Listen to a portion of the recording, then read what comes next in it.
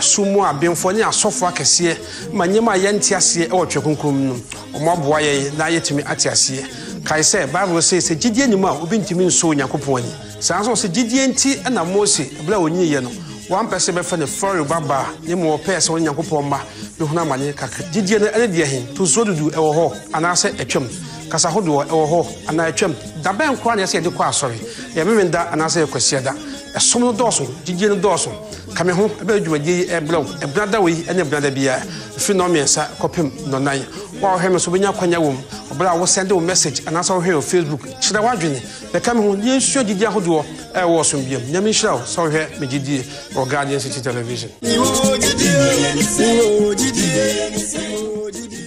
for and then so do for kopon a chair and ebnada agasbo so me de to so du vimpi no ene aduno ba kodum Tuesday 10th August 2021 the year of our Lord Jesus no dia we me Gyedie and my faith on Guardian City Television and also isua ade foforo the fivefold ministry any day send us to sefa yesi asafo bia ese nya sa nipakuo num no ewo church man say asafo no osofo dwumadie ne de hin osapaka ne dwumadie ne de hin hwan church ni hwan odifo sanye mai ena ene awie yesua ti bacho tweben wo fidie no na de onti ase sanye manu aka ho asem de onti ase no wo do question aba na yetumi nyame afo osofo so etumi action awie me di Emmanuel K techibo hin di bishop sofo amesa aka no oni be djuma eye Reverend Benson Shambak Jemfi Boatin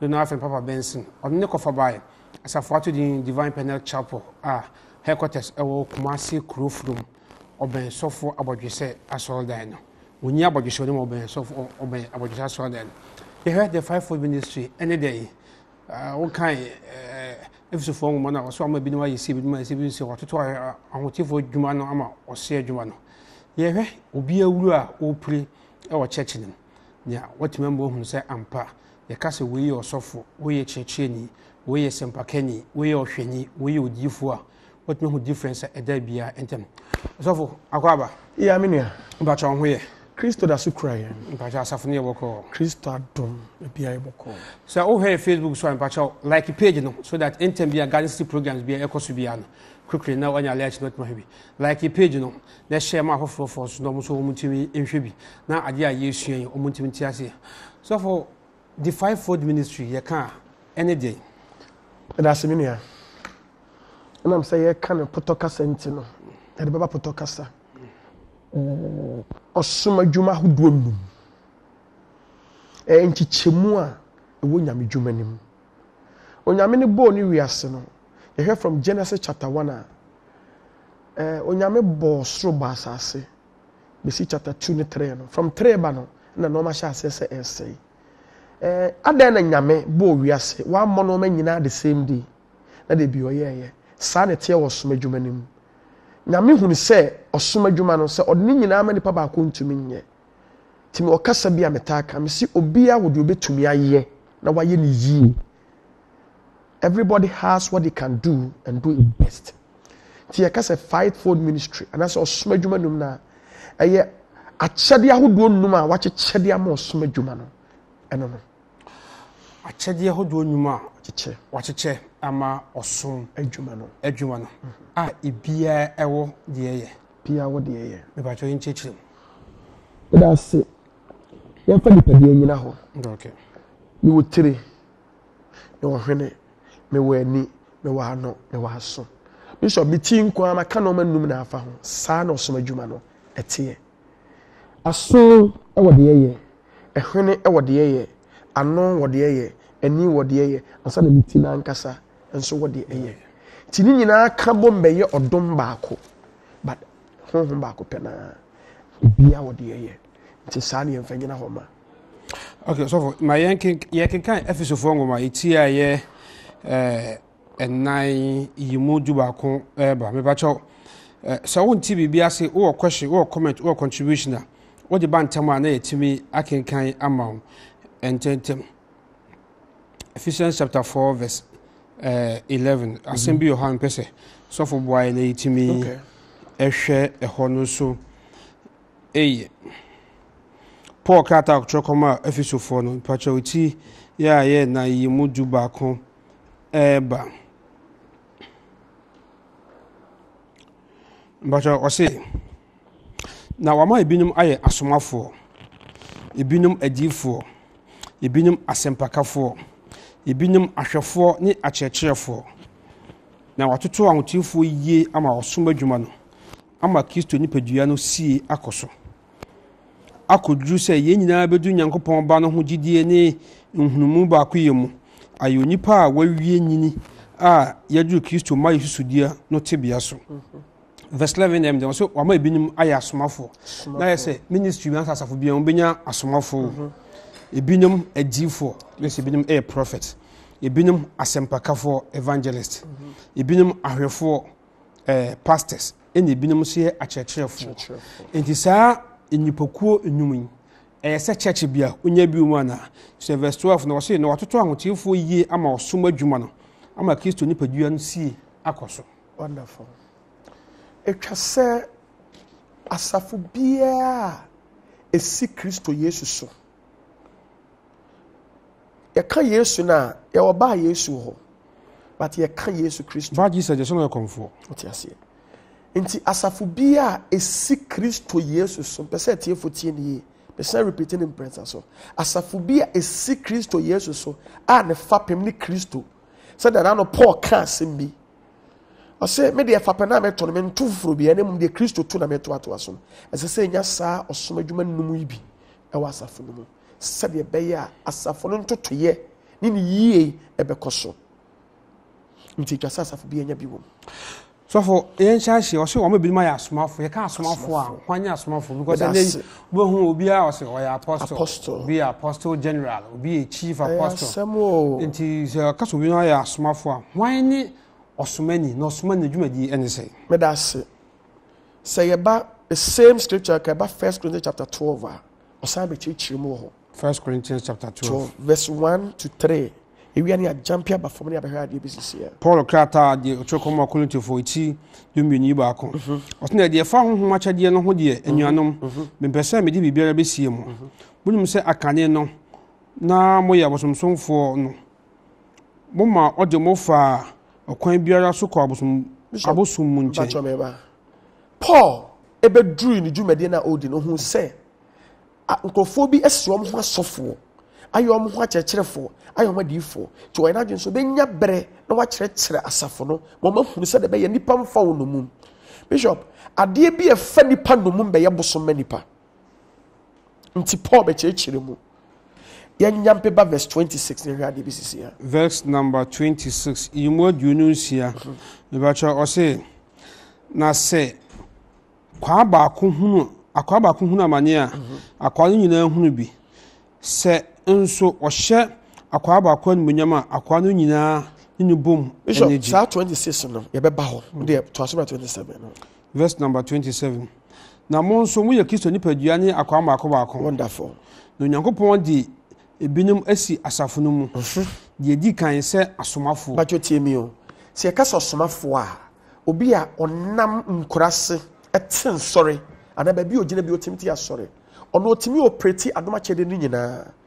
na osi Onyankopɔn now aha say me de pa wanka Yesu Kristo wona wonji Kristo ni na oji Onyankopɔn di se yesi nyame so no ha na omo so hu nsem bebam sisi ya no Onyankopɔn adibi asi ho se asomafo nti se wo se Nyankopɔn na oye Abraham Nyankopɔn so wo gini didi a wo jo soma ni didi de ya soma ne so ne de ne se o establishing sorry ono onye nipa obetimi ada asori ano de ne alatafo bi nam kroma sei utu eska ne abo krereka eso ya apostle because oti asori kra oti na so na ba konsi nwie so ya apostle ti se ka so bi osomani a de ya said friends on your unko kotetin sorry ye ko so the area ho ye bompa ye ne se koboa no ogina ho otimi operate bibia no aboa ne de obi akoto kohwe so one ne osomani nti meti de okana se ya ne so osomani de obi a okonkurase nkronkron nam teten sorry no mo meti asori dem na be ba chawo de men fresh send message na bra me pam na ye be come on o kan de to so no o se de to so mienu adifo So for why no So what kind of prophet nankasa cross the first apostle and the second prophet? Why no prophet? Why no diffo? Tetene from odihunufo. And even odifo. Ekasa odifo a obi ogina onyame no nipa ntem agye onyame nsem de bro nipa. Oni ni odihunufo. Nyame se enye na adwene na eka kire no. Nye na honhom na eka kire bo onyame se. Nti a linguist between God and man. Chiame a ogino nipa na onyame ntem as intermediate. Oni ni odihunufo.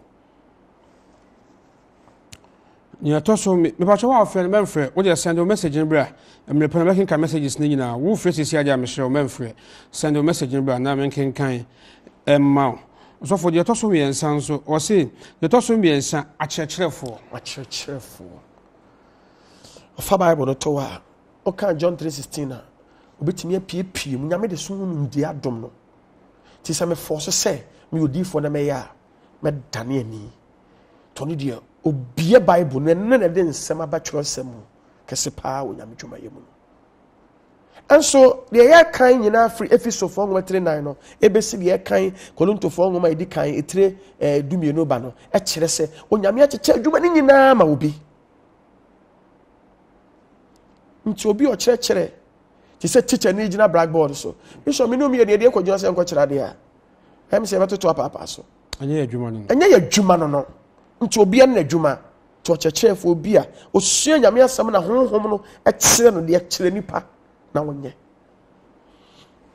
ni etoso na o se ebinum so tumidie amom tumidie tinka ne be follow under the evangelist for no but ne de na esi ogina wa no wadi ti obi atem na ne ho ato no na be say tiefo tie me say osofo gina o preach ne so di president atem odi assembly ma atem odi minister atem a me nyini so yosofo because everybody see emfa ni die ma wona wo hwe yenso yewuranom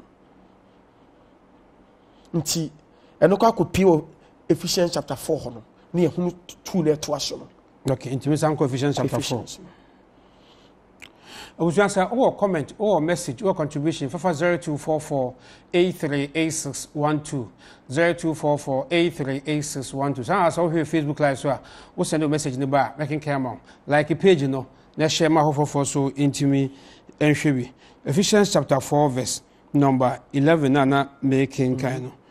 So for what say, now, verse 10 was say, the Osane no ara die ne de ofure no kira ososo nyina na hwe wa hye ne ma nyina ma on na ma binum ya asomafo ebinum adifo ebinum asempakafo ebinum ahwefo ene akyerkyerefo so for yekasa obi ye ohwefo a onye hwan kane na ne yekọ Methodist ne Presby no yesi catechist e ohwefo so be a shepherd but ebi ene so almost yekasa obi ye ohwefo a onye osofo hwan na ohwefo that's ohwefo te se ugwanhwefo but so kan English na se na be ya obi a ohwe betumate asiye verse 11 Ephesians chapter 4 verse 11 was say and he gave some apostles and some prophets and some evangelists and some pastors and teachers in so what ohwefo ngina homa pastors no teacher ngina homa ochechefo ono ye nipa onyamde na gina say yakofa nipa nyina afra bontemba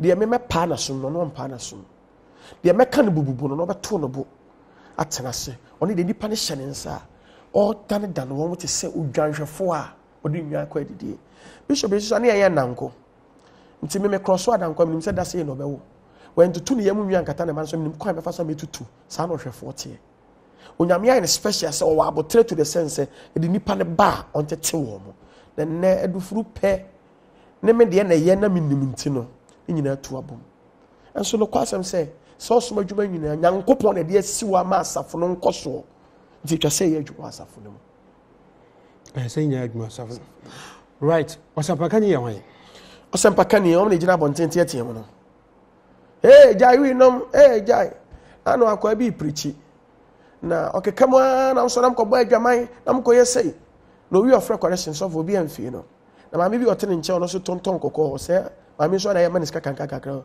mami so aja onware o do bi achi na mami bo mo de no diska ko tu no afi de nyame nhira no obi na ogbo na chi no asempakafo mo de enka edin be gina ha se ni ahye no mama no na wa bom na obi twema na ho pu no de ahopepo abefa Kristo owia no de naba na adifo de tumidi ye edi na chi ye wi na mohwefo sankofuku a ye ko mo de ye ba adifo no so wonderful ayese church bia wonya sankofo no bi wo bishop mi sisu dua se etwa se church bia nya na sa church bi benya apostle no ye the true apostle nya book ni an apostle enyo bi na ordaining no de no ma hye de ti apostle a otimi gina operate sa ministry nyina ate nipa mo megina sa ate bia ni ti twa sa asafo bia nya enti say for instance ye ba wo ho a divine penel chapel wonderful me so you odifo enti ye say ye hunu o cheche ni wa so ni ye si hunu o sempaka ni wa so ni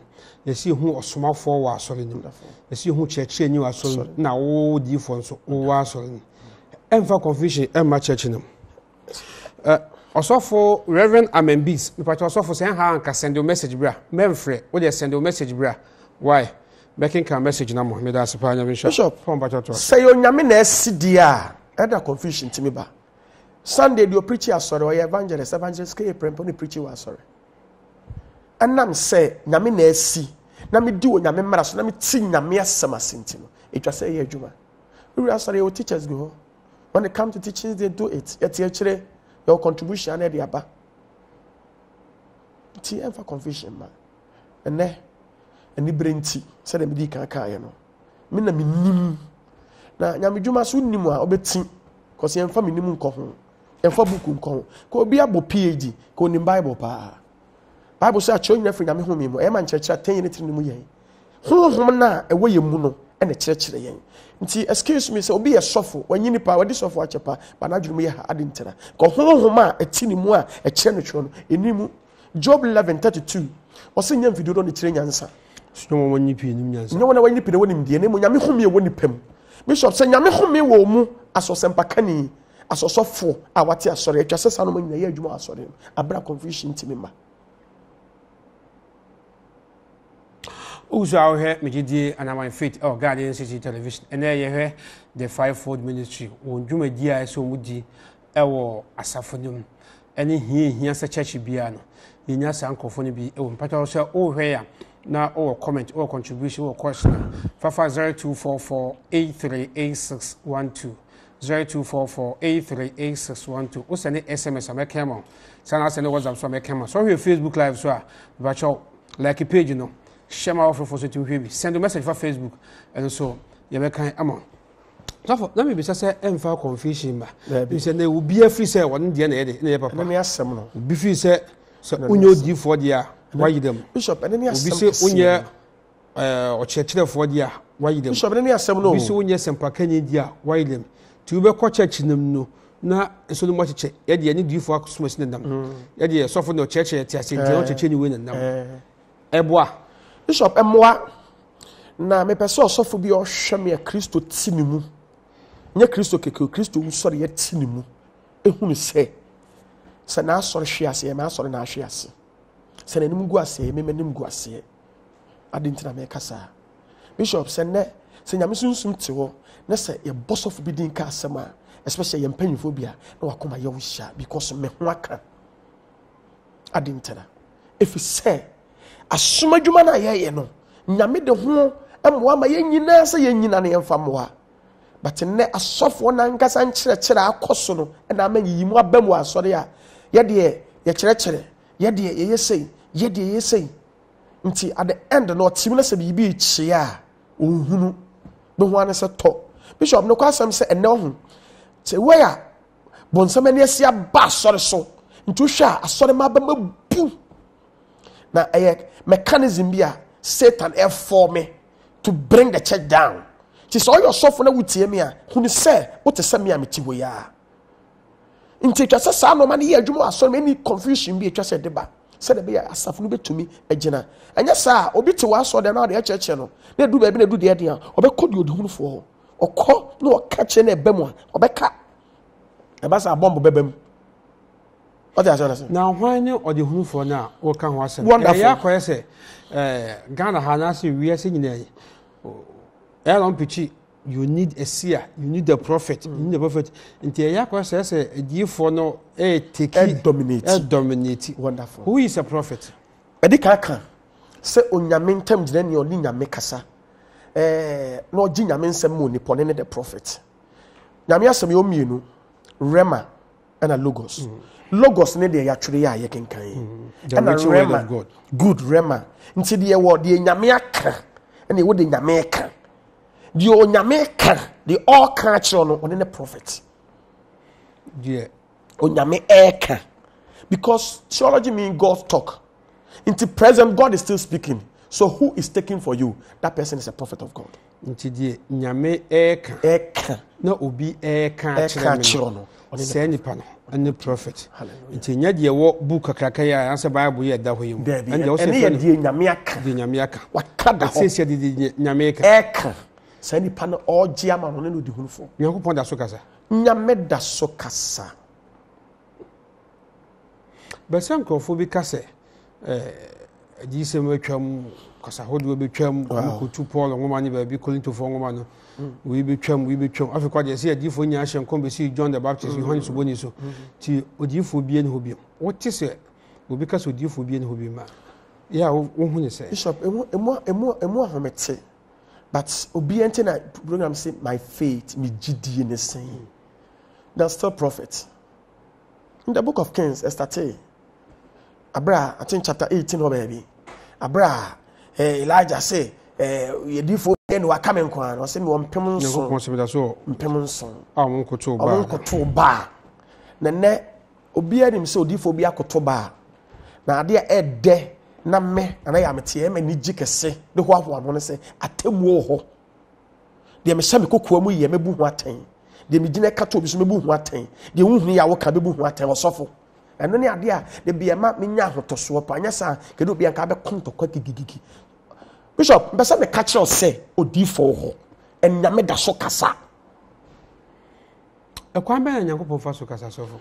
Quambe brebe, so we say, Papa Binia friend Samuel, no ada, no what voice Samuel, no cost of Eliho, Samuel, no co Eliho, third time Samuel, Eliso Casa de Casa, no co it. Wonderful. Papa Binia friend Peter. What you both say used to see Bedimechi, Bedimechi. And they Nyame da so kasa. Audible voice. Ya boating, come near Yima. Sir, Nyanko da so kasa. Bishop, Nyame da so kasa na okasa yinso. Na the minimum say S3n. Na nka the question besim say kwame Nyame fa so kasa. Ntonko mo kasa. Enna ho kasa. Enu swade hunu mo kasa. Okasa gu nipa asum okasa se nipa ni nipa kasa nti in the book of I think Exodus chapter 15 ho baby abro man ni chance onu wi o nante 3 days and next come do o no Miriam sorry so onu su odifo nti oni nipa na betu ati asem na me ka kire o say am ka asem kire se obu ho am ne kasa odifo bu am ne kasa odifo mu am ne kasa no Moses ne kasa dan so man Moses ne kasa ano ne ano nti nyame ne nipa kasa ano ne ano. Every Monday, be a was so for all night to fear.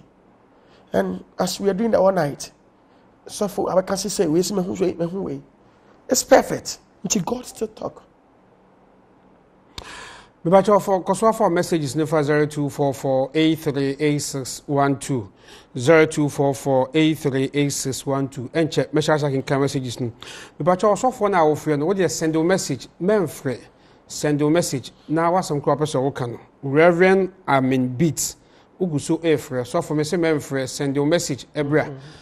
Na yanking kind of message. What's my message?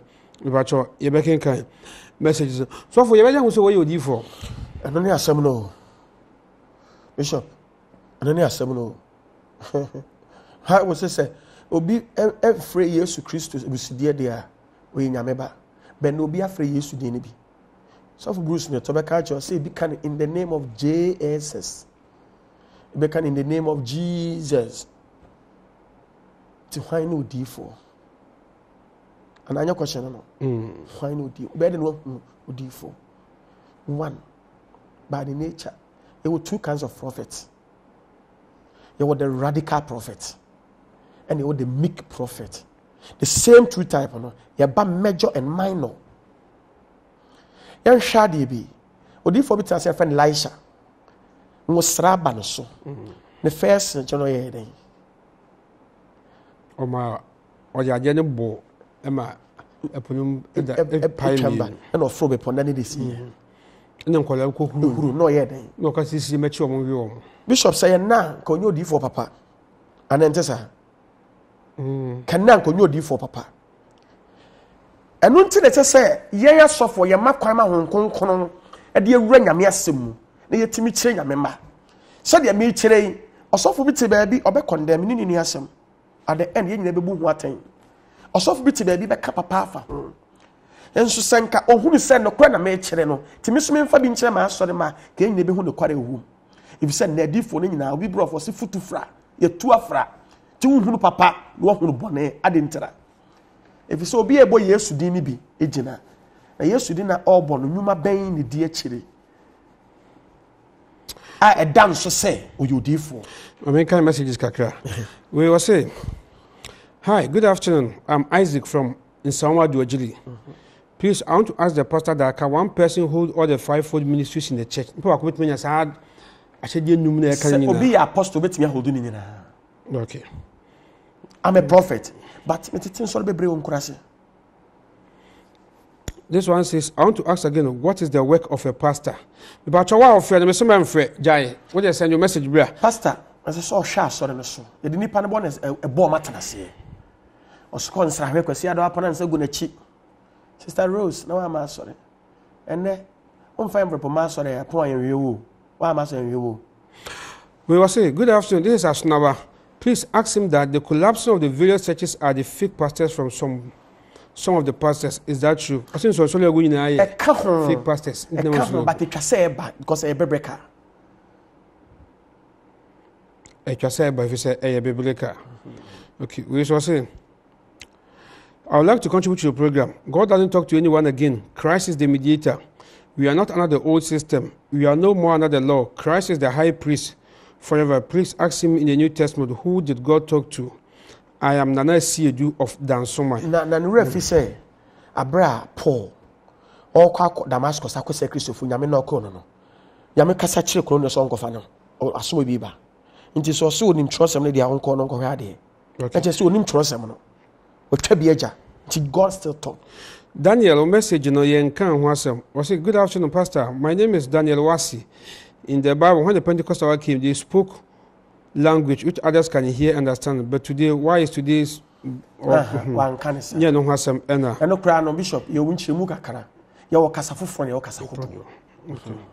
Me ba chawo send message you ba me come on. Me free, just send your message. Na me kan Emma we say I greet you. How can I know the difference between an apostle, a pastor, an evangelist, a teacher, and a prophet? Omo nyina omo su ede wo ho. Obia ne ban ani na dwuma oye. Ti na dwuma na abehunu. Obi ogina ho a ne de ye se obekekam a kire nko a hu se nipa we de oye osampakani. Obi so obeto no bo bi bai matutu nso na gu ho. Obi so we oye kyerkyerefo. Obi so adu ko gina ba bi ababa na abo nipa no ama. Obi so oye somafo. Obi so ohira wona sister me hu sa so no ka kyose no kware. Obi hu so oye duifo. Okay, well, so my name is John Amoa from Fete Kakraba, Central Region. Okay. The pastor is doing great explanation, especially the explanation about the apostle. God bless you. But in most churches, it is the elders that are planting the churches, not apostles. Also, sorry, because elder for the sorry. Bishop, and no make us a normal be braba so me say packaging. Ye yi nyame asincha ne ye package asore no. Nti de owo sunsun na nyame afre ne ma ne nya adwuma no. Adentira. Because of your selfish gain, selfish desire. And nuntino, your mom will need you, man. Okay. Good afternoon. I'm Solomon from La Paz, Accra. I want to ask this. Can a woman be a pastor? And me 100% to be to me. Go Yamina Dema to do a pen of friend Ezra, an example. Well, I say the reason why I'm asking all these questions is that we are treating this topic coming Sunday. Oh, God is so powerful. I'm learning something from the program this coming Sunday. God bless you. Also messenger or the this one says I would like to be on your program. Patrick Poafre na yenye kombo. Also can let him explain Luke chapter 16 verse 16. Patrick can explain. Luke chapter 16 verse 16. Now also please thank you all for the effort of the truth talk you talk. I had to say the true way and time of worship, and all is due because of money. And now we have pastors who even perform more than Jesus. Oh, why? I mean, can Luke chapter 16, verse number 16. Well, I was sending Facebook message, you know, so try back keep sharing like a page, you know. Now share my offer so into me. Luke chapter 16, verse number 16. Look at some patchy doing here, you mood doing here, and patch or was saying. Luke chapter 16, verse 16. Mbrani adi for no be pim Yohane so. Efi ni so no. O kan Yakobon hin ho asempa. No bia na mani bre so kom ha. He was say me kan brofo no. Luke chapter 16, verse number 16. And he said, also the law and the prophets were until John. Since the time the kingdom of God is preached, every man prays unto it. Ibinum ka say di for no yeshem go see Yohane suboni so from the days of John obi anya odi for bi and so for church and side no nim Bible and ya asomafo nyuma de na si ho adie nsem no asomafo no so ba what ya say adie nsem ne tumidi ya po hanket bi anwa de na efiri hemfa mpacho so what ya say na say sa asem na Bible kan ye no or ende ne say esum Paul John so in the Old Testament John came to fulfill the stand of Elijah, who killed the bar. And until Namrana Baby seen so. And Moses stand for the law. And the law, mercy came in which is Jesus. Now, Marakra Breno, na mercy in cry Juma, and the Pacope mercy. So why then, and I do the mercy by no prophet in Yejuma? Okay. But you heard from Luke Ubani answer the prophetic ministry manifested in the book of Acts. So for you need you for na agabusumu ye. What you say? Agabusumu nyina ho mpacho o madawroma nti o me yo fam no ye o me shemu ana. Okay. Kwaso for message 0244838612. Nyame asem wodi nipa be kobo nsam gem. Because asofo ni be sentence no ma bi and no mu tichi. So far as I am concerned, this Bible ought to new in twemu maame. Hosea chapter 12 verse 13. Also by the hands of the prophet, the Lord delivered the Israelites, and by his hands he preserved them. Israel for the son of course or the crowd. The same God yesterday, today and forevermore. Okay, my kind Facebook messages kakra. Madam for Charlie Benson, say I'm watching you from UK. God bless you. Okay. Tatiana no. Nipaba Adepa. Tatiana.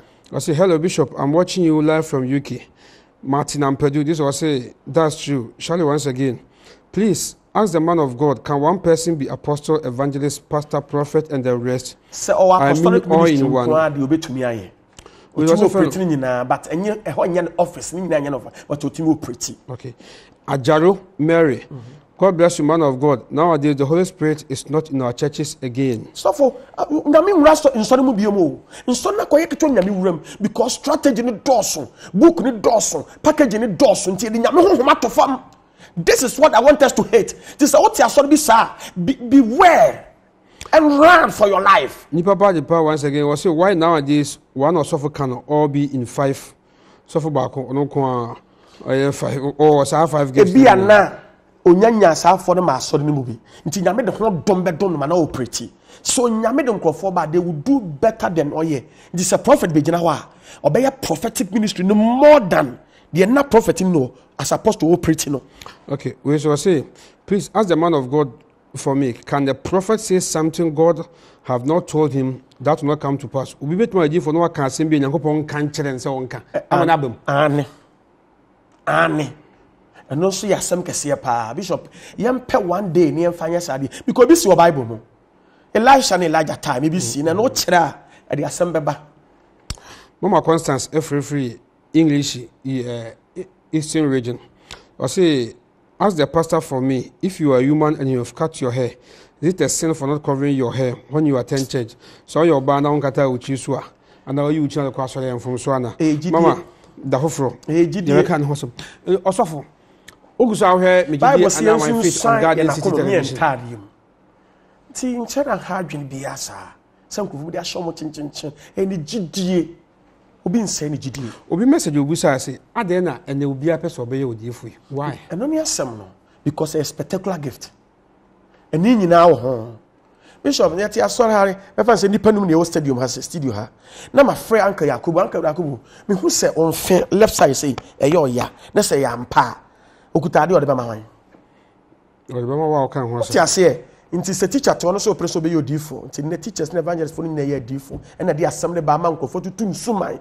Now I am telling the world, especially African, Ghana, Nigeria, Zimbabwe, South African. So for apostle, nyame eba yenso. Now he's about to destroy those who already witchcraft, enchantment, or whatever prophetic ministry. No, what the ancient for next 2 years, next year day. I've said this for over 4 years now. As number once again, this is my last question. Why are some pastors having the title doctor? Are they spiritual operators? Hallelujah. Also for Timmy but doctors but you need Bible. Look, no, a doctor, but obey Gyedie and for doctor and friend. A friend or so. Sometimes I prefer say, we'll be a friend, my son, and I need a baby. What the pastor is saying is the truth, and thank God he has given us such people in our church. Pastor, go on and do the good Lord, and the good Lord will continue to bless you. Amen.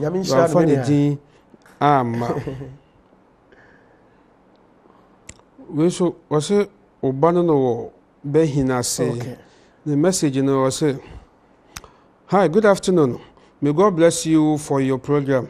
I'm so blessed. My name is Reverend Amin Kosivi Akogo from Kaneshi, Audomi Estate. Man of God, God bless you too. God bless you. Name Inshallah. We say, please read Deuteronomy chapter 18. Okay. You also, good afternoon, Pastor. It's your son from Behinasi. You are so great. There's only one person from Mame Helena's house. Mame Helena. Also, no free Mame Helena's. Please, thank you all for the effort of truth of the. Okay, I'm sure we made kind. Canada. Okasana was say the prophetic ministry, no, a spectacular gift. Obi an a bit my idifo. Obi an a bit my idifo. So for penny for you, Pastor Mensa Utabe on your Udifo or your sofo. But we are saying them. You know, Reverend Victor say when you Udifo. We are seeing them. You know, my apostle say, Kwame, when you Udifo, so we are seeing them. And then I say, diffusam and a more reverend so over to say, quote unquote, soft be who a summer, you differ, and a chunk at a bonnet abbey from Apostle Pastor Otabel were building a sector. So for Victor, were building a sector and what they call. And then the papentem teach you the youth in the ministry or penentem. Bishop, Obano who's a cars go me fear. Onim say me a prophet in Intera. And I say, but so cry to him say, I'm a business person. Not just a business person. What I say? Kwa farm ma to me a portrait farm, me a estate. Bishop, me a contract just last week here na ho asemo ba. Atiwa market me na me see here. But the asset authority me na me see here, me see two. But obi to on ti ase. Ti nti ohun say we nti so be force say. Opeso you diffo. No con so me see a young man be or you diffo kro for me money din. Me oyeba na me man left on no back for me fi so for lie. But Trump can say ade bi da ne yam. Because ya so pomra me nyima say wa me ne boa to ne yam no de hye nkom. And no catch boy say nko tie me anka nye nini ene ne hante no. Nti adifo de ye be koso adoso na fe na be say be yi no. Time exposure bi ba me can say some forgetting na fe kwa no be say be pie more because it's biblical. Adintra ho pena doso. And no ya obi be mana ade entem. Ti never just go abonti no preach obi twema. Na e man kasa o ma busuefo kakara. Because obaby a problem. Sister, I want to soon ware oba beba sisi because make us say be ma bi kura tia no. Na oba say dey ntia be oden. Ntia ba sa ayeso obi nyem awura asore. Moja ntu ebe operation. So for unhuna de no komsha no. Nti obi ayo D4 because of ahopenti and e man ekoso. But one kasa na ye ka asem che nipa na say odim say we oye D4. Obi fro obi. Sister, me hu say wo fa atwese kan wo so. O say so for your ma me ba akope. O say a me so na ba akosi land ba akosi akra. O say so for minimum kra da o. Ba akosi land ba akosi so for minimum kra da o. O say shit say me nyo D4. Obi be ye do ma so ma me go ni ma say. O say I want to ask if someone can pray to God for him to become a prophet. We be problem person ko man be you D4 na. It come with desire. We also what are the qualifications of an apostle? Because we be your sempakenya. Your qualification there. And so obesha targeting this in as you try. Not at all. Now obo kujan. Not at all. Now what check. Not at all. Me one account. So me coordination ko apostles bi a hye kuta rod je no bi say What are they doing?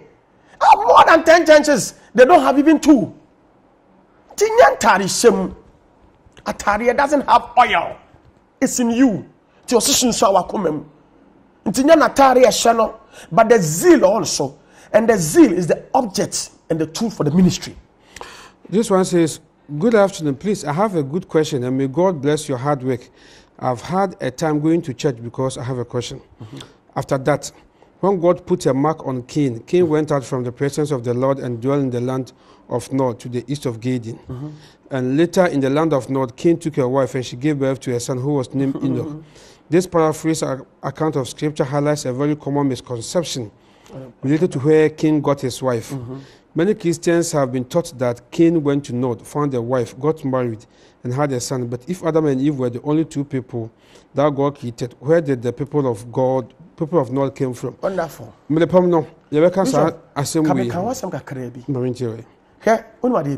From Genesis chapter 1 to 3 was creation. From 3 to 11, decreation. And God is sovereign. He can do anything he wants. Nipa no mutete because nipa say normal. Okay, good afternoon. I want to ask the pastor if you can explain Hebrews chapter 1 verse 1. My name is Deuteronomy chapter 18. Or say lawyer, or say I'm a lawyer of order. Please, pastor, can a pastor be a chief? Bit my young fan see here. No. Who suffer will be a free bar.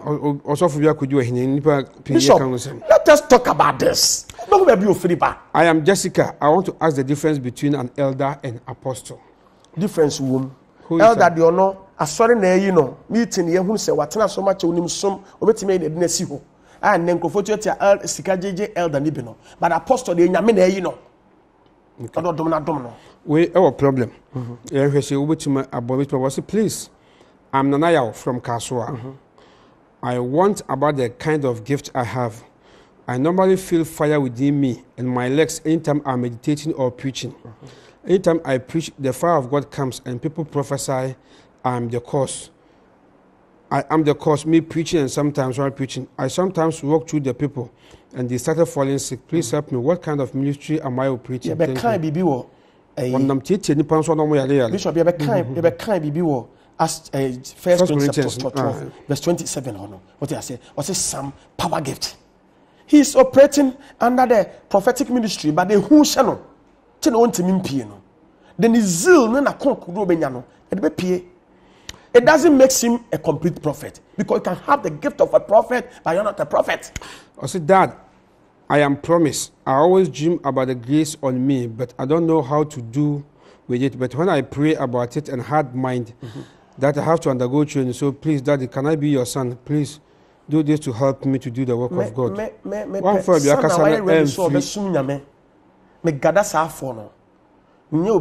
a community robber. A concurrent of a baby be a but why ready to me say passion is the object and the tool for the ministry.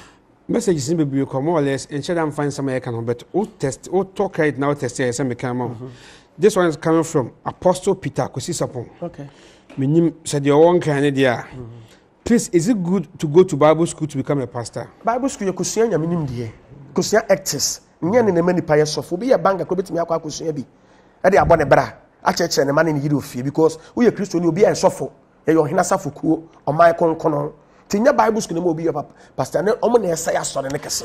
Also, hi, good afternoon. I like your prayer. Please, I want to know which is the most important of the fivefold ministry. Bible now declares first apostle, second prophet. Apostles need the most powerful. We thank God for this powerful message. But one for within this one says, hi, please. What is the work of a bishop? My name is Ubri from Amasamai.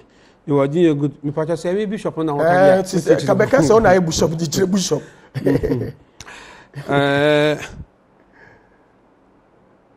I say, can you let him read Acts chapter 1 verse 20 and 22 concerning the qualifications of an apostle? Wow, Obi say Obi apostle the qualifications any day. And no cry bro for na. Obi say Acts chapter 1 verse 22. E kasa fa deacons ho. And my bishop be PM. Pacho what I say. Nti pacho nto no bono kan ye. Kasa fa deacons ne elders asori mpanyimfo ho ne kasa fa ya e bishops embe pie mu. Also, Pastor, God bless you. My name is Joanna from Gyedie. GBETSILE. Bitter, Sabetia, Fachame. Also, 13 students of Positive Theological College in Accra are watching live. Wonderful. The guest prophet is good. The fivefold ministry can operate There's in only one one local. good. Jesus.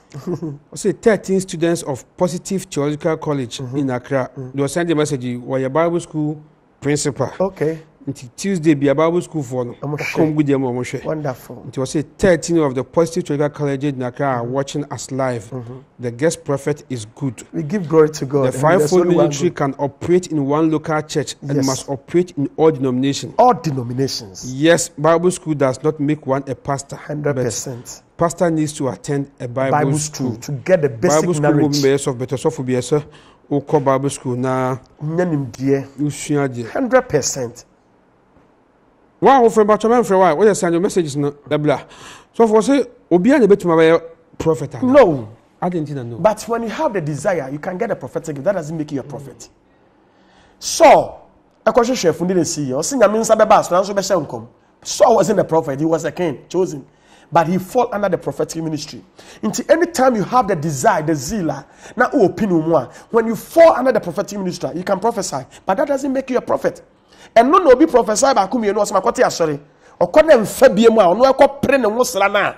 Afi no akoso bibi no ogrenam. Na afi tumi bia banimu no akoji bibi na aban. Bishop ya hwade bi. Ma me ncha de obi kakra. Bible school for na mutie mpacho tie. Obu wa na wo sesofo bi ase na wo ya asori no. Ebi ho nyam pese wo she for some time. Sheho. So far say I am a prophet and me dem nsa benkum si me bo. Asofo abonsamfo wa Ghana nyina agitum se na na ya Jamfi Benson I'm a prophet wo Kumasi ne Ghana they dance here. They watch me my live service me nko an software me ye live service on Facebook me editing dance here the empesa me kan say bishop obi se software say twa so otena se no twɛn and now follow under a prophetic ministry you must be able to prophesy. That doesn't make you a prophet. Fasasho tirim. They say, "Who am not so? Who goes soon? So don't bet you say. Some more bonyo no. Elijah na whom they chasing. I was simba tiagu. A good say Kim soon will grab. Also some community. And now you Gyedie software. Me name Baba Akona. Now say Papa, I could Gyedie software powerful. Nam say young kon was so since we not take. Nam say they say there be one more sorry soon back let me come. Nam say then there is a question. Me condemn with Gyedie sorry pam chow. The OT me. There's a question. Bishop, baby, I must be able to prophesy. Bernard Barnier is watching us from Germany. Wonderful. Was I sending message? Son, God bless you. If all these ministries are to exist in one church, then how is the church service going to be? I want to know how the service on a Sunday or any other day going to be like. And into the channel. Bernard, sorry, and say, I saw him say, and when they preach Sunday, Suffolk in the preaching, he was evangelist. A do by a crusade and as Ruvaba Kasibi Kuma, we can all pray together. Said the first, now continuation city. Comfort Ade is watching us from London. Wonderful. Also, God bless you, Papa. You always be my number one pastor. God bless you. I mean, sure, I'm comfort. Can apostlehood be bestowed on the pastor just like that? A bit more will be a apostle. Even Christ, as often you to say a show apostle now. It based on what you have done that God has accepted. Tiomusia no mo bompa say yenyi Timothy, yenyi Barnabas, yenyi say, but just that based on your work. But you have from the man first and message no Jessica so for centuries come so for near apostle. That title called and Sagun Hussein. Also, please, this has been an argument for long, and I want to know the main truth about it. They are saying God is the same as Jesus, and is that true? And yeah, topic for discussion. One day, you Jesus and God, but also for say, Jesus is the same as no doubt God. Also, please, my question again, Hebrews chapter 1. About your camera 7 times. Also, I'm very free. Is it good, Reverend? One for Mao. Or see, is it good to call somebody a reverend? Yes, and yes, she dear. Say your boy credit career, I need the torso. Yes, she dear. But two men no more trimunya would dead. My own fanante. Bishop, you never broach who are so for titles be especially you baby, I'm a cocoa preacher, me who be that. but Africans siatara oni nipa 20 but oya apostle esa de onsi akra san kan ho e ba say din kura ma wo bre nyame sunsun ase. What is the qualifications of a prophet? A lot of qualification. But also your audio dear audio needs to be more ha. Nyame honhom 1 Timothy cause was honhom ne ba tetimre ma nyame nkofom hote. Is there any apostle who cannot prophesy? Between odifo bi a on hyenkom. Odifo. Apostle of sempakani bi a on hyenkom. E betumi happen sir, but no san nkofo no dreams, no revelation is dangerous. Because you would dream prophets or dream. Who did you dream? Diagrabe. Enyahu. Sir, nipa ba ko pe operate with all these gifts. Onankasa you also for your church ni your sempakani. Enyahu. Yes, see. That's why I say what just on where there's no such people in the church, God bestowed on him that oil. But when you get those people, we say the teachings you come from. We say where come from. Bishop, no question say your prophet you are o teach mo abese prophetic o sizi. Obi so teach mo anan prophetic be. That is how it is. Until God can bestow on him because his sovereignty he decide for himself. Tinya den. And the onkophobia omo mindset no, he's willing to do. Until nyame de be ma no. Until oje akwana o tu kwana owura na o ma no nko a chede no. Ya anje ba akode ameka de onum no ho. Excellent. Nti say and the Bible mu sa de a na so obi wo no onye kwanya betimi agye ama ba ko say fa ye se de be nipa nani abere no so aprahwehwe de wo mu. Pastor, don't you think this country is suffering from God and it's about how bad we worship God, not true fully? Even the church members 100%. And our leaders have annoyed God. Bishop, bebre nke kan bibi kran kan mo so nyame person destroy so for no. What you say? O se me twadi for no. I can't be can be message yes so because you dodge quotation no. Nipaba from UK again. Was a man of God. Which ministry is Apostle General? Because Apostle General there, Apostle or Apostle will question us. No cry enso so. Enso so. So funti ko bi to London no ya sorry a. Kan na sorry ko wentumi an say friend apostle. Look at this annoying. You are even annoying God. You say na me bu. Who say obefa title ato hu. Who so Bible so bi susu so ye bibi no nya hwe dada no. So oye osomafo. Bishop Bible say oye sempekani. So bi susu say odifo obla onye sa anyama na. Bible so bi susu say oye bibi na onya. Bishop odada no. They be am taka asem bi say my ya soro krofon for 19 years. Bishop assemble akopɛ na metimi aka de ada nipa for 19 years. The church is still there. Into if you say if I have something hidden marry what did you say? What you say? But I did free nyame. Until me person me catch us for my baba buni say devil can never bury the ministry of God, the true ministry of God. And no kingdom can suppress the ministry of God. But there's one thing.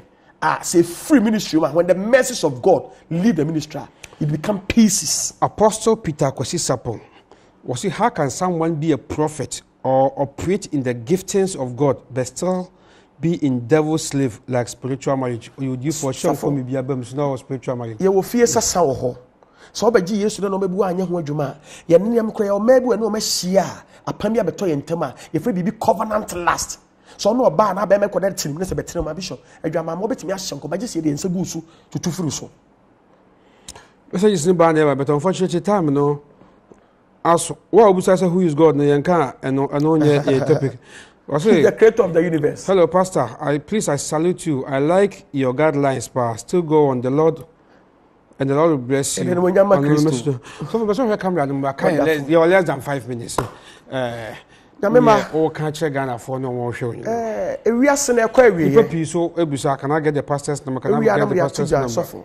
No bebre be sisi we ase. From Sabria Copin 2023 we are going through. But no adebi. One of best smell rather better now. Jesus Christ was and is to come. Put in mind, God still speak. Look for the true prophet. And I'll be friend for London. And then the bishop, we are who you are my baby was a basic saying, I'm saying, Papa, I don't know some rest. This is God. If it is God, let us do it. I didn't tell me, Kasa. yɛnhwɛ ne yie tete adu papa bia no ane ɛdan ka so for say first cat ansa na ma yade ama o no ana de a woye obanyini heaven wo ho so for hwe ase ma hwe ase aso be so bisa me ma hwe ase ye wo de ya wo so for obaji aso be sika baton nwina sore ba ho ministry kra me wo yesu oba nkwa owui wo sore na nsa so be sa ba biem o pa gidu pa manyini hwehwe sa yesu ne kira kwan nyame ba wa ba mabu so for binti me sro God himself saw we are not perfect. Nti sketch ebu am ntichi was someone no tere ntichi because nyame kai say yem futuro. Don't look at anybody before you go to church. Bible say emfa suro ne apoponye ye kra nkwaje ho adwuma. Forget about osofo. Na sume rade. Yesu ba. God told me say if we stop complaining that he will make compliment. Ya complaining ache. And the book sem na che loyalty ne disloyalty na che. Ya che. Church Hosea can say me Habakkuk anti Habakkuk or say osofo no sori nyantwenum no nsu fa no to fam ne mfrɛ Awurade ene nyame afra sori fie mama yan join ne mfrɛ mabom Monday ye share ofie all night e frɛ sofo Benson obi anim na na ya ba ko pɛ ko na me ya sori kurum ha Facebook live no editing e ba se me bo aso so me bo because no kware ye ba ko pɛ ene ya da de nipa na che okay me ya sori kuma se kurofrum osofo said that chiwa say mankind message of a chamber but mankind be two way was say please pastor I want to know if someone had dream and he was praying for somebody what does it mean my name is intercessor from Ashama the messenger be your intercessor no ti nyame person di ma sore no so your prophet beba or say I am counselor Ayisi writing from La please you are trying to give exegesis but not precise concise and exact epignosis of Christ apostle build churches and see to it establishment. Prophets in the patrol of friend Gyedie, remember from time no cry there. Asama all kind of difference between when one till beginning. Also, prophets in the church are not the same as those of the Old Testament. In the New Testament, the prophet the prophet and to teach the word with the eye of Christ. Evangelists are those who have the mandate to preach salvation. Pastors and teachers are supposed to teach the soul won by evangelists. The pastor teaches evangelist bishop said difference be any it is almost the so for church muna and also was sending aban man can message afa chame emre no send me number microphone paint so for number 0244 698625 0244 698624 okay be so one tias ampacho be to prefer say ni pa be ba so 0244 who said the air can different from the air and you goes the fivefold ministry obi an adwumadi a odi pa ba ko peso bit more pretty sa gift na nya yensua wi na yemfa emo ebula say Jesus Christ ama da sene e be say share medi e di bishop yakra